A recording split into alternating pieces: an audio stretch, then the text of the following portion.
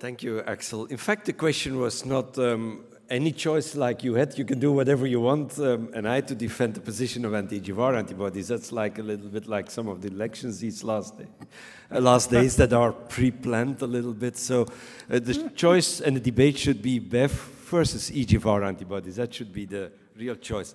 So, but what I will do is take you through some arguments and some of the role and the data of the EGFR antibodies and how we can use that. And in the armamentarium of the different drugs that we do have, the different cytotoxics, the different targeted agents in colorectal cancer.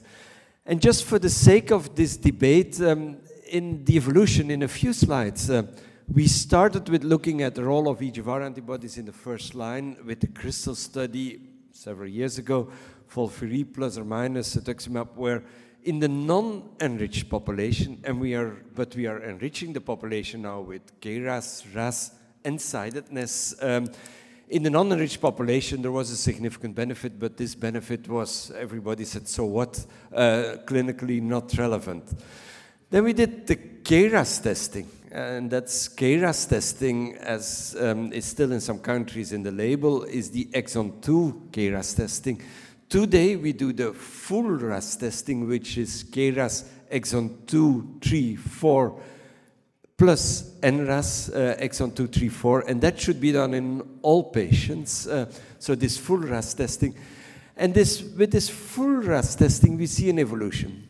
This is the data for the KRAS testing exon 2, where you can see that with FOLFIRI plus or minus cetuximab, the hazard ratio went down to 0.79 with 3.5 months median survival benefit for adding cetuximab to FOLFIRI.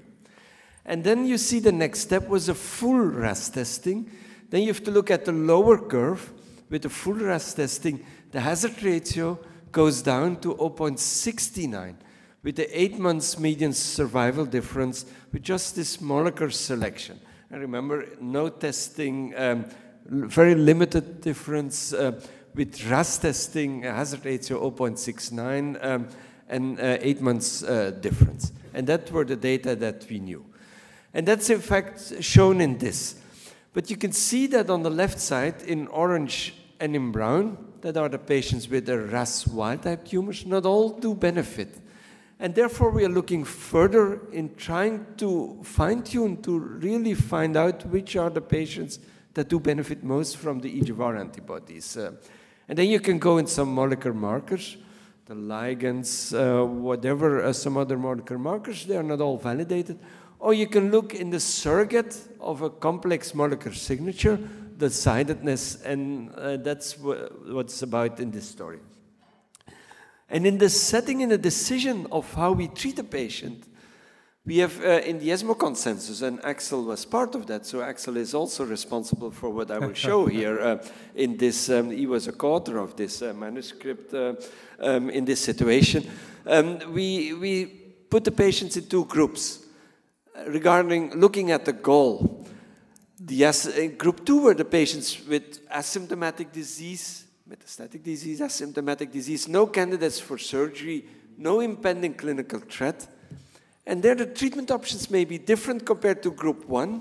Group 1 are the patients where we really want to achieve a response, a shrinkage of the tumor, of the metastasis, because either we can convert the metastasis from not resectable to resectable. You know that you can cure some of the patients if you resect them after conversion. Or also in Group 1 are the patients with impending clinical threat, a lot of symptoms where we really want to shrink the tumor and the metastasis in order to avoid that they become too symptomatic.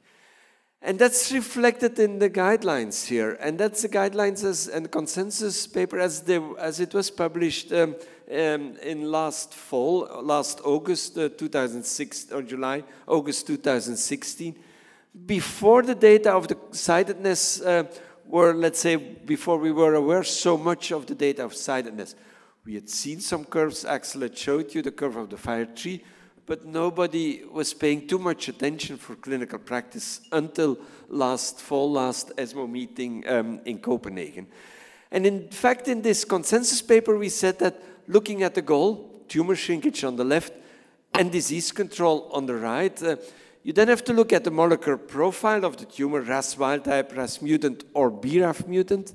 And then you can come up with a preferred option or a second choice if the preferred option is not possible for one or another reason. And in this algorithm, we said that for patients with a cytoreduction shrinkage with a RAS wild type tumor, as you can see on the left of the slide, chemotherapy plus anti-EGFR antibodies were the preferred choice. And Axel co-signed that also, so that was clear. For patients with disease control, with the molecular profile, RAS wild type, there the choice goes in two directions, two options, chemotherapy doublet plus a biological agent, and that can be either an anti-EGFR antibody or bevacizumab. And then came the story of the sidedness. You will hear more about molecular biology later on by Scott, I believe, in one of the next talks, so I will be very fast on that. Sidedness, left-right, for those who are less into the data. Usually the split is at the splenic flexure, and that goes back to the embryology. There are some molecular data, molecular markers that are clearly different in right-sided versus left-sided that was seen in different studies. That was seen also, for instance, in the stage 2-3 PETAC3 study where we have shown that, but there are many more data, and that will be explained more in detail by Scott. And even in the consensus molecular subtypes, the CMS, the subtypes that we speak a lot about, that was published at the end of 2015, even in these different subtypes, left-sided and right-sided, there was not an equal distribution. There are some differences also in the CMS types. So just underscoring and helping us to state that sidedness is just a surrogate for a complex molecular pattern. Let's then look in a few slides at the data that we do have on sidedness. The CRYSTAL study. Axel showed you already some aspects on that. The CRYSTAL was FOLFIRI plus or minus cetuximab in the first line. What is clear is that there is a prognostic role. Patients with a left-sided tumor had a much better prognosis than right-sided tumors. That was clear. But looking then at, and that's shown here, but then looking further at the predictive role, if you look here, patients with a left-sided tumor, when treated with FOLFIRI alone, the progression-free survival was 8.9 months, with FOLFIRI cetuximab was 12 months. The survival went up from 21.7 to 28.7 months in left-sided tumors. So there was a clear, important benefit in left-sided tumors when cetuximab was added to chemotherapy compared to chemotherapy alone. In right-sided tumors, the lower column, the lower row, you can't see that clear difference in this study.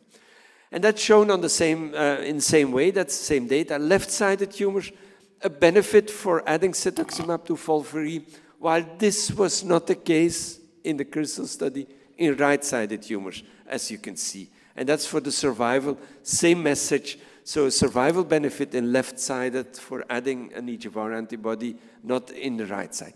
That does not answer, of course, the question on cetuximab versus bevacizumab. And that came, and that was further published in the JAMA Oncology last October, I believe. We had a paper where we had a combined data set of CRYSTAL and FIRE3.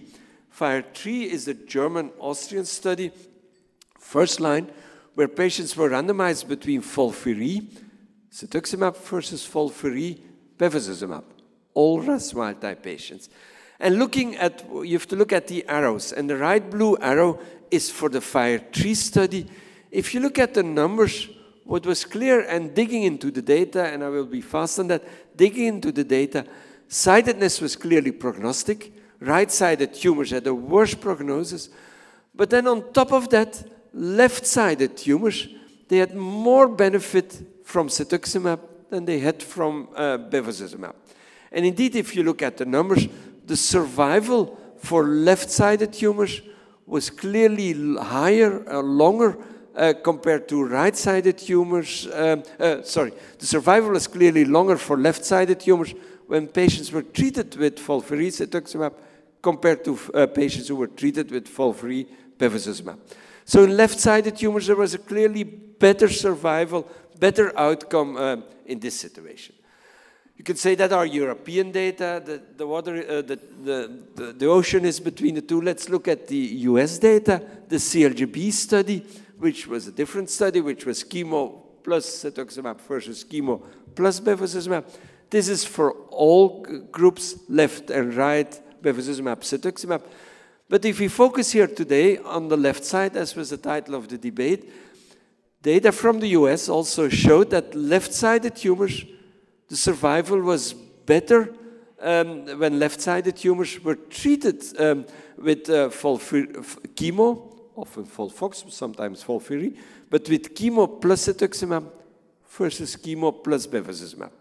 32 months versus 39 months with a hazard ratio of 0.77, so 23% benefit in this regard for a left-sided American patient treated with cetuximab versus bevacizumab in this setting. We did, moreover, and I will end with a meta-analysis that we did. We did a meta-analysis, and that's now submitted to a journal, a meta-analysis looking at the data of all trials, because you can say, you've shown me the CRYSTAL, the FIRE3, the CALGB. This is a meta-analysis including these 3 data sets, but also including the different trials that are available with panitumumab, the PEAK, the PRIME study. And in total, and I have to acknowledge this is a retrospective analysis, but in all studies it goes in the same direction. In the meta-analysis, including more than 2,000 patients, what is clear is that there is a prognostic role. There is no doubt anymore about that. Right-sided tumors, patients with a right-sided tumor have a worse prognosis than patients with a left-sided tumors, regardless of what you do. And that's what you can see here, the hazard ratio of 2.03, which is a striking difference. The important aspect is to look then into the predictive effect. That's the debate here. And that's, again, the slide I've shown you. And that's the same as what we published 7-8 months ago, myself and Axel and some others, where we said that at that moment, and that was before the story of the Sidedness, all wild-type patients, if cytoreduction is the goal, there was a consensus that a doublet plus an anti-EGFR antibody is the best. If disease stabilization in wild-type patients, a doublet plus an EGFR antibody or a doublet plus bevacizumab were the options in this. If we take that further with the data of this meta-analysis and these different data on sidedness, and that's again the data of the meta-analysis that is now submitted for publication. I mentioned to you already that in this meta-analysis there was a clearly prognostic effect, but there is also a clearly predictive effect. Looking at the left-sided tumors, and you have to look at the bottom, I can't read the numbers from here, but you have to look at the bottom of the slide there. Left-sided tumors, they clearly have a benefit for a better outcome for progression-free survival on the left or for overall survival when they are treated with cetuximab or panitumumab compared to bevacizumab. That's clear. You can see there was a clear significant difference, a clear striking hazard ratio, and a low p-value looking at these different data sets in this situation. For response, it's less clear, but the 2 relevant endpoints were the other ones over there. And if we combine the data of the left-sided tumors, chemo plus an EGFR antibody versus chemo or chemo plus bevacizumab, there was a hazard ratio of 0.75. In the studies really looking at the question, EGFR antibody versus bevacizumab, in the German study, the FIRE3, the hazard ratio was 0.7 in favor of the EGFR antibody. In the US study, the CALGB study, there was also clearly a significant benefit in this situation with a hazard ratio of 0.79. And that was for KRAS wild type. That was not yet for the RAS wild type. So this is an evolving concept. If you look at the preferred choices for left-sided primary tumors, cytoreduction, if cytoreduction is the goal, all wild type, it remains a doublet plus an EGFR antibody. If disease stabilization is the goal, the data of this meta-analysis now trend to put doublet plus EGFR antibody ahead of doublet plus bevacizumab, because you can't deny that if patients are living longer, and that's for the sake of the debate here clearly, and of course it has to be discussed always, this toxicity, and what Axel has shown is of course the patient with the most pronounced toxicity. Not all patients have that toxicity, you know that, and if you've experienced, you can manage that in some patients. But looking at the data, that are the data that tell us that clearly the doublet plus an EGFR antibody has a better outcome in this situation. That's not true for right-sided tumors. This story is only left-sided. In right-sided tumors, they do not benefit from the EGFR antibodies. We have seen that in the different data sets, and that's here. And that's, in fact, the conclusion slide, as it was shown at the ESMO special symposium, and as it will be in the manuscript that is submitted, saying that, again, to summarize, sidedness is a surrogate for complex molecular signature, so we will not stay there with the sidedness. But sidedness is clearly prognostic. Left-sided tumors have a better prognosis than right-sided tumors. Looking at the predictive effect, if you look just at the hard numbers, PFS and OS was always better in the right side for chemo or chemo plus Bev versus chemo plus an EGFR antibody. Response rate that was different in right-sided tumors.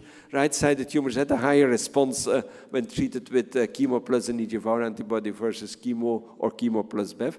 But for the sake of the debate, left side, there was a consistent in all studies, in all analysis, in the meta-analysis, consistent benefit, PFS, OS, response rate for chemo plus an EGFR antibody versus chemo or chemo plus bevacizumab in this situation. In the future, we should stratify, of course, patients. They are different, left-sided and right-sided, and we should stratify them for different trials. Thank you.